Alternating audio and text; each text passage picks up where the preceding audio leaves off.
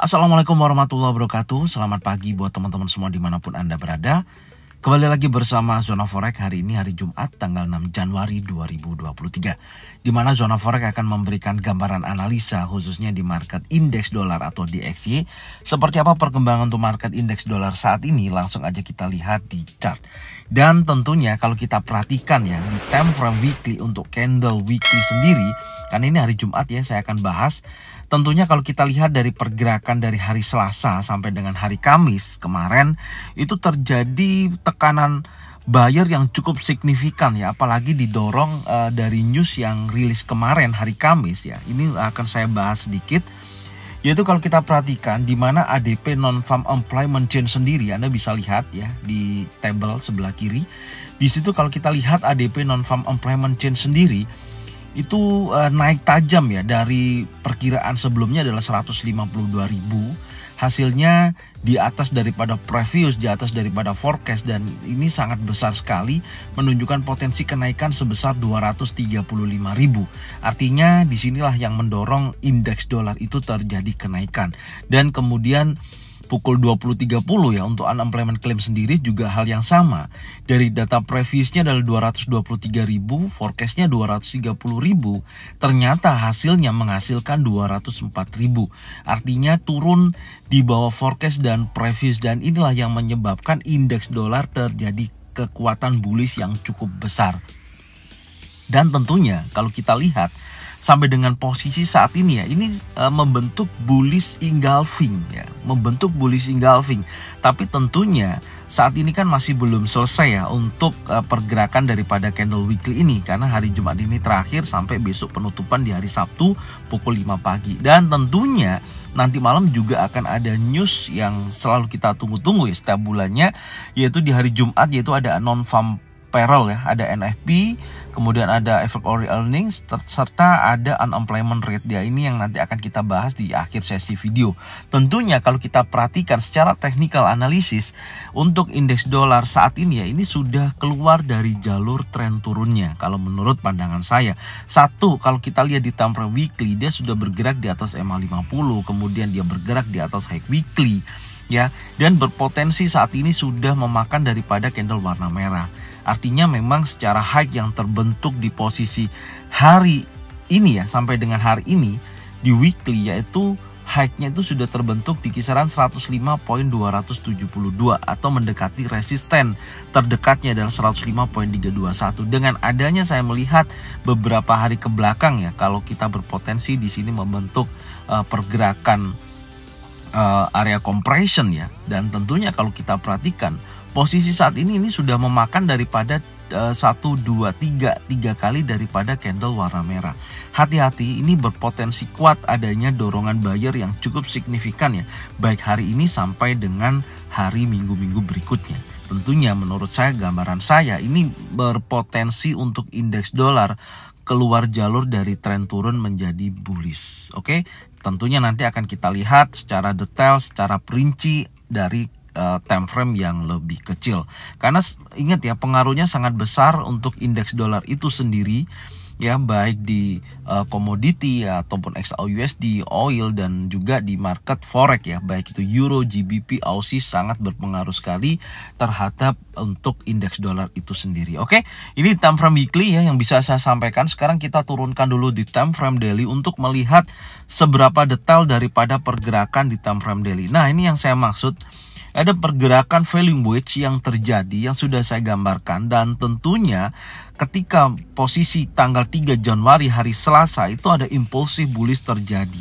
Ini yang memberikan sinyal awal ya terjadinya tekanan buyer yang cukup signifikan dan close di atas high weekly, meskipun ada manipulasi daripada candle fake di hari Rabu terjadi seolah-olah dia turun, tapi ini artinya adalah correction. Artinya dia sudah mendekati area trend dan bawah, dan kemudian terjadinya kebangkitan buyer ya di indeks dolar itu sendiri di hari Kamis kemarin. Terjadinya impulsif bullish yang sangat kuat dan memakan daripada candle warna merah itu sendiri. Secara keseluruhan inilah yang saya maksud, kecenderungan daripada pergerakan untuk indeks dolar dorongannya kuat adalah naik. ya. Dan hari ini akan menguji kuat tentunya kalau kita perhatikan. Yang pertama ada area resisten yaitu di 105.321. Kemudian Anda bisa lihat di sini ada area order block di time frame 4 jam ya, yang menjadikan titik uji berikutnya apakah dia mampu di breakout. Kalau ini sampai di breakout area order block time frame 4 jam maka menjadi area breakout order block, tentunya akan memberikan dampak yang cukup kuat untuk bergerak naik lebih tajam. Dan ini posisi dari time frame daily ya, yang bisa kita lihat potensinya sangat kuat bullish ya, terlihat dari beberapa candle ke belakang. Satu, ada impulsif bullish yang break area trendline dan area high weekly, kemudian ada koreksi dan pullback ya, kembali lagi naik menjadikan impulsif bullish yang sangat kuat di hari Kamis kemarin, yang tentunya sudah break di atas high weekly dan break high sebelumnya di candle sebelumnya ya, yaitu di kisaran 104.859. Oke, sekarang kita coba turunkan lagi di time frame yang lebih kecil yaitu time frame 4 jam untuk melihat potensinya. Nah, ini Anda perhatikan, ini gambaran kita kemarin ya. Jalurnya sudah saya sampaikan juga. Ketika dia sudah bergerak retest, hati-hati di area level psikologi atas dan level psikologi bawah. Tentunya ternyata pergerakan di time frame 4 jam breakout di atas daripada level psikologi. Itulah tandanya pergerakan di mana indeks dolar terjadi kenaikan yang cukup signifikan. Dan tentunya ini jalurnya Anda bisa lihat ya, dia naik, dia koreksi, kemudian dia naik kembali dan sudah break area level tertinggi sebelumnya di sini yaitu di kisaran 104.700 yang menjadi swing terakhir, yaitu mendekati area 61,8%, yaitu 104.915 terjadi breakout. Dan ini yang saya maksud, kecenderungan posisinya ya dari pergerakan turun ya sampai membentuk sebuah double bottom ya. Di sini ada double bottom, kemudian dia kembali naik yang sangat signifikan. Artinya menurut saya jalur berikutnya pergerakan daripada indeks dolar itu sendiri setelah dia bergerak turun seperti ini. Perhatikan ya, dia turun, dia naik ya, kemudian dia turun, kan membentuk falling wedge nih ceritanya ya. Dan ini membentuk double bottom terakhir di sini ya. Dan kemudian dia menguji sekali lagi tapi tidak mampu break di atas daripada area tertinggi yaitu kisaran 104.915. Kemudian dia retest ya, membentuk pola ya, retest ke sini ya, tertahan di area support 103.832 sampai dengan dia akhirnya breakout ya jauh lebih tinggi lagi, yaitu breakout di atas daripada 104.915. Inilah yang saya maksud, di mana pergerakan daripada indeks dolar itu memiliki perubahan ya, dari sebelumnya adalah kecenderungannya dia tren besarnya adalah turun karena membentuk falling wedge, dan kemudian sekarang sudah menjadi pergerakannya menurut saya, gambaran saya akan terjadi kenaikan.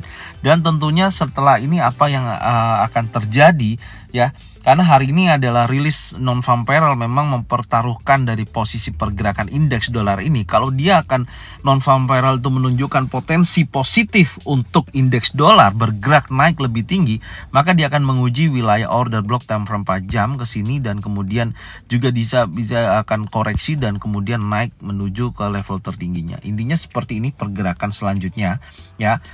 Dan kalau kita lihat di time frame 4 jam, candle pun ditutup di posisi candle warna hijau, tapi sifatnya hanya membentuk sebuah area konsolidasi atau membentuk sebuah area base. Ini nanti bisa kita jadikan acuan batas atas dan batas bawah, tentunya seperti itu. Oke. Dan selanjutnya posisinya menurut saya ya, saya akan turunkan dulu di time frame 1 jam, tapi sebelumnya saya akan hapus dulu ya yang menjadikan level psikologi atas dan level psikologi bawah ini.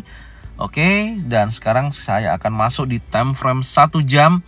Nah, ini posisinya ya, di akhir sesi penutupan membentuk sebuah area konsolidasi, maka saya akan tandain batas atas dan batas bawahnya. Tentunya yang di atas di sini ya, ini adalah high terakhir di hari kemarin ya, di kurang lebih di 105.272. Ya, saya masukkan angka yang sama dulu, 272. Ini menjadikan titik resisten yang tertinggi di hari kemarin, menjadi level psikologi terdekat daripada harga running. Dan di sini akan saya kasih tanda ya, pantau wilayah ini, maka area ini jika mana hari ini akan terjadi breakout, maka kecenderungannya akan kuat naik, yaitu di level-level berikutnya. Tentunya kalau di area bawahnya itu mendekati area 61,8% ya, 104.915, dan area resisten become support, ini saya ganti dulu menjadi support ya, yaitu di 104.859. Ini juga saya akan tandain dulu. Jika mana area ini terjadi breakout impulsif bearish ya, maksud saya akan terjadi penurunan atau koreksi berikutnya ya, besar kemungkinan menuju ke area high weekly atau menuju daripada potensi 50% dari kenaikan di hari kemarin, yaitu mendekati area 50% sampai dengan high weekly-nya. Oke, ini posisinya ya. Jadi menurut saya, gambaran saya dengan adanya posisi breakout trend line, kemudian melihat sudah breakout di area lower high juga ya, tadi sudah saya sampaikan, dan saat ini membentuk sebuah area konsolidasi kecil ya sebelum akhir sesi penutupan, maka itu akan menjadikan potensi tanda-tanda untuk kita bisa lihat apakah dia akan bergerak sideways dulu seperti ini. Anda bisa lihat ya, naik turun di area terbatas ya, berkisaran antara 61,8% sampai dengan area 78,6%, yaitu di 104.915 atau sampai dengan 272. Oke, area di situ. Dan tentunya yang menjadikan batasan, karena saya melihatnya adalah indeks dolar ini dorongan buyernya sangat kuat dan mengidentifikasi bahwasanya akan terjadi kenaikan yang cukup signifikan. Menurut saya kalau ini terjadi breakout impulsif bullish, oke, sekali lagi ya, breakout impulsif bullish dan close di atas daripada resisten terdekatnya atau 78,6%, yaitu 105.321 sekian, maka menurut saya gambaran saya untuk indeks dolar akan bergerak naik menguji kuat wilayah area key resisten berikutnya ya di kisaran ini. Oke, yaitu di 105.822 untuk dia bergerak naik lebih tinggi. Oke, sampai situ dulu ya. Yang kedua, kalau kita lihat posisinya ternyata breakout impulsif bearish ya, perhatikan di bawah daripada area 61,8%, di bawah area support 104.859, catatannya impulsif bearish ya. Tentunya dia akan koreksi menuju area 50% sampai dengan high weekly-nya di minggu kemarin, yaitu 104.557, akan menguji sekali lagi di sini, dan kemudian menurut saya dia akan kembali naik menuju ke key resisten berikutnya. Oke, jadi ini gambaran saya ya dari market indeks dolar hari ini. Kecenderungannya menurut saya adalah naik, tapi tetap teman-teman perhatikan, melemah ataupun nantinya naik lebih tinggi, Anda bisa lihat level psikologi dan wilayah support sekitar 61,8%. Kuncinya bila mana ada breakout impulsif bullish close di atas daripada resisten, maka dia akan bergerak naik. Tapi kalau dia breakout impulsif bearish bergerak di bawah 61,8% atau close di bawah support, maka kecenderungannya akan melanjutkan koreksinya 50% ya minimal dari pergerakan di hari Kamis kemarin. Oke, sekarang kita akan membahas mengenai news ya yang malam ini akan rilis, yang selalu kita tunggu-tunggu setiap bulannya ya. Langsung aja kita lihat di kalender ekonomi. Saya menggunakan forexfactory.com untuk pembahasan saat ini. Oke, langsung aja kita lihat seperti apa data ekonomi Amerika. Langsung aja kita lihat di website.